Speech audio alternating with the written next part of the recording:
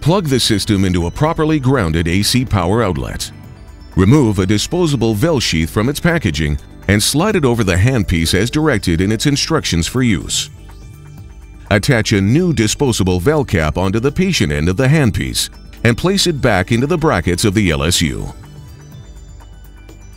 Turn the LSU on by pushing the power button. The lamp status LED indicator will turn solid orange, indicating that the lamp has been activated and is warming up. After approximately 30 seconds, the lamp status LED indicator will start to flash green, indicating that the unit has warmed up sufficiently for you to test the light output level with the radiometer of the LSU. The LSU will remain in this state for another 90 seconds approximately.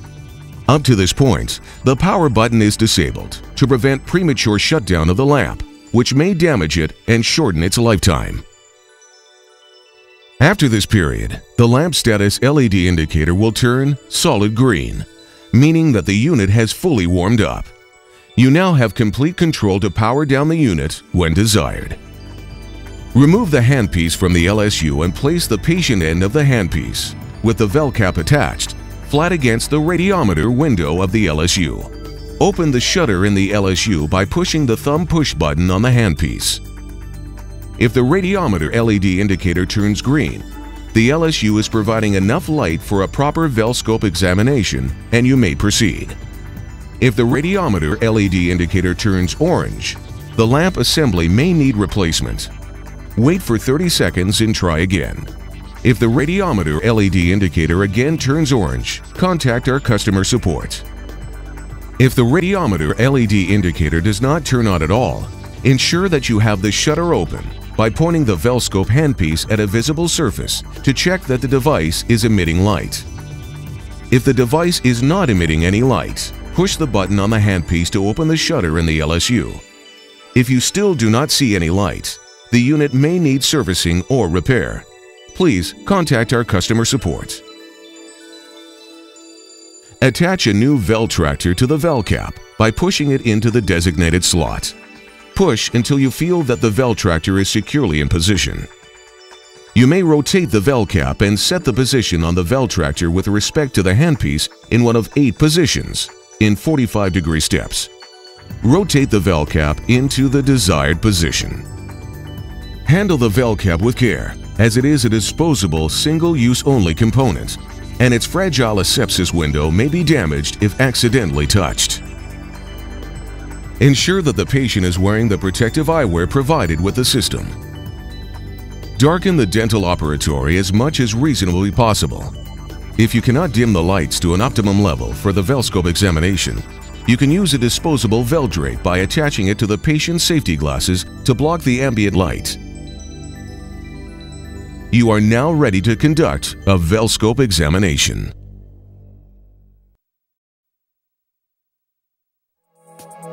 Module 3.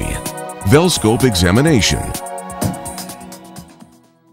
This video provides an outline of how to conduct a Velscope examination, from initial patient greeting through the entire process. It will illustrate potential mucosal variations and confounders that may appear in a Velscope exam, and provide you with a reference in how to proceed with these types of indications. Overall, the video aims to develop your confidence in effectively integrating the Velscope technology and screening process into your practice. Many people are apprehensive about a medical test or evaluation related to a potentially life-threatening condition. The Velscope enhanced screening is as important as any other oral mucosal examination procedures, but because of its newness, some patients may be reluctant to have it done initially, especially if they have at-risk habits. It's imperative to introduce the procedure in a way that puts patients at ease, or they might even refuse to have it performed. The procedure may or may not be covered by the patient's insurance, but for less than the cost of a flu shot, you can give the peace of mind that a thorough oral examination with Velscope provides. Some facts you may wish to convey to patients when introducing Velscope include: recent data indicates that 25% of new oral cancer patients do not fit the profile of high risk. The greatest increase of new oral cancer patients is under the age of 40.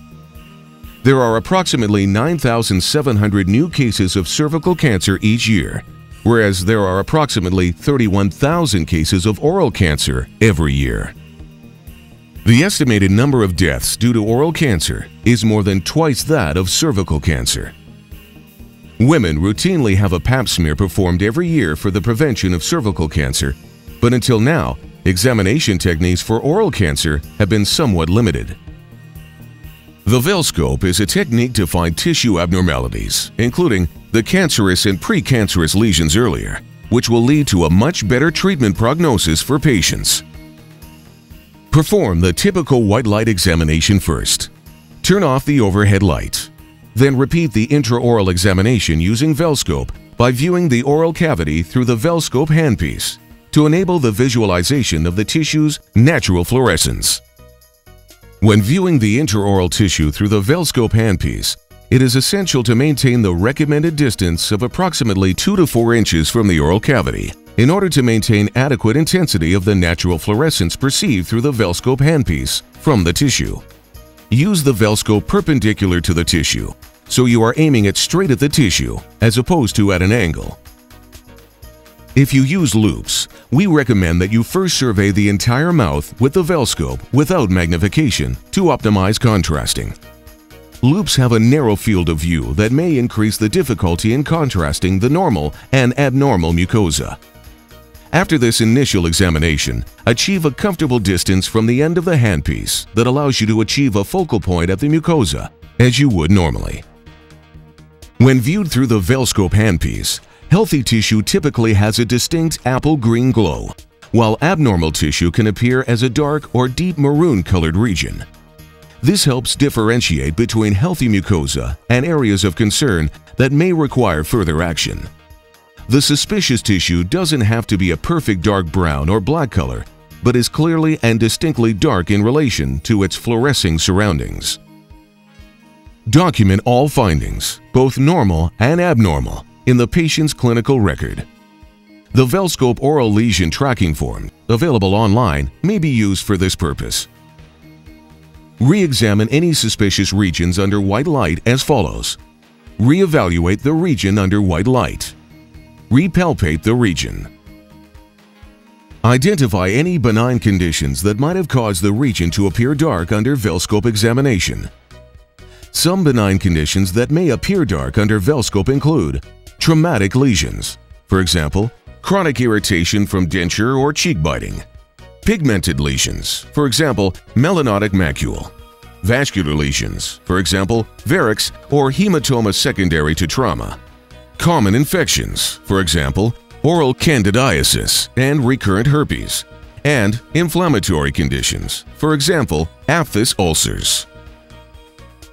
If after re-examination, the lesion cannot be ruled out as benign, observe the suspicious tissue through the Velscope handpiece while applying a light amount of pressure in a sweeping motion with the backside of an Explorer or similar instrument to diffuse any superficial blood from the area. Example, blanching. This should be coupled with the live blanching. If the green fluorescence returns with this pressure, then the lesion may be of an inflammatory or vascular nature, and appropriate care to treat the possible cause may be recommended. If you suspect an abnormal mucocutaneous lesion, a follow-up visit for re-evaluation should be scheduled in approximately 2 to 4 weeks. You should relieve the high pressure point from the denture base and recontour the sharp cusp. If the lesion is not resolved after this follow-up time, proceed with further investigation of the suspicious tissue according to your normal standard of care or refer to a specialist. Your clinical judgment will ultimately determine the appropriate course of action. Emphasize that persistent positive findings does not mean cancer. If the patient cannot make a follow-up, or you feel that the patient is unreliable, immediately send the patient to an oral medicine specialist. It is recommended that all areas of concern be photo-documented both under standard lighting conditions and through the Velscope handpiece. The Velscope can be attached to a digital camera or a videoscope. The dental photo system is available from dental learning centers. It works as both a standard dental digital camera and comes with an adapter and pre-programmed settings to allow for Velscope photography in both still and video modes. PhotoMed has an adapter that attaches most standard SLR dental cameras to the Velscope for still photography. The MagnaView Videoscope attaches Velscope to the high-quality video camera for high-resolution live video of the Velscope exam. It can also capture high-quality still images and perform quality magnification. Keep in mind that the Velscope can help find not only malignant lesions such as carcinoma in situ, CIS, and squamous cell carcinoma, SCC, but also precancerous conditions such as dysplasia early in the disease development process when the probability of a favorable treatment outcome is highest. This is actually one of Velscope's main benefits. Thus, a lesion that appears dark under Velscope examination and that is subsequently biopsy confirmed to be not only cancer but any grade of dysplasia should be considered for further attention. Your role as a general dentist and the role of the RDH is not to diagnose, but to detect suspicious tissue, to determine if a biopsy or a specialist referral is appropriate. While abnormal mucosa does not always mean cancer, it is much better to err on the side of caution to protect the patient and sample tissue that turns out to be benign rather than to leave undiagnosed in the oral, a potential disease process that could lead to cancer. Please refer to Module 4's Practical Guide to the Clinical Use of Velscope for more information.